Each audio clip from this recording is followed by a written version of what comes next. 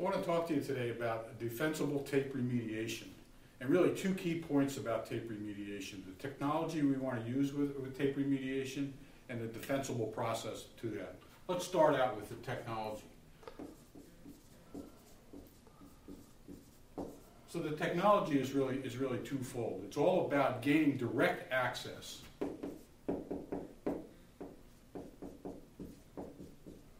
to the tapes. Using the Index Engines appliance, we have the ability to direct access from the tape out to files without the need for restoration. We can access tapes that have been backed up using TSM, Backup Exec,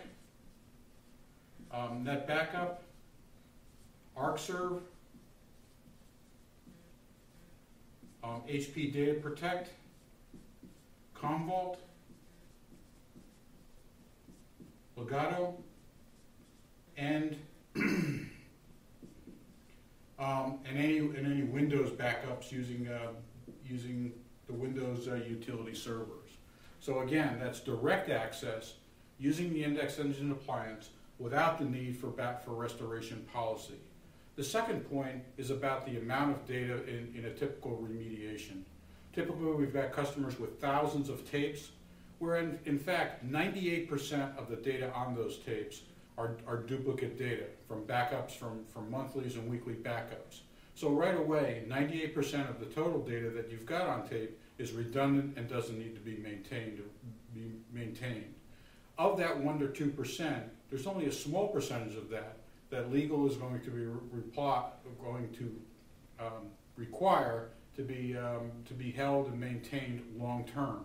So a huge reduction in the total amount of data that you have to the actual amount of data that you need to keep before being able to remediate those tapes, deleting that and eliminating that legal liability risk. The second point is all about the playbook, that defensible process that we're going to be able to use to be able to remediate those tapes. The playbook itself is very, very simple. It's really a 6-step process. So let's go over those 6 steps at a high level. The first step, and that begins your chain of custody process, is the receipt of the tapes or an inventory of the tapes. So you're going to get those tapes from storage. You're going to receive those tapes and begin your chain of custody process.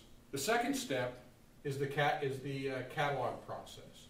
At the catalog process, we're going to read the tapes and get all the backup header information off the tapes, access the tapes so that information can be used to introduce the third step. The third step is the catalog culling operation. This is the step where we're going to weed out any tapes that may be blank, tapes that may not be able to be read, that have media errors, and any tapes that may be, based upon the information obtained at the catalog time, may be beyond the scope of the tape remediation parameters set forth by legal. The third step, once you've got the tapes culled down to the set you want to process, is going to be, you're going to set up a tape remediation policy.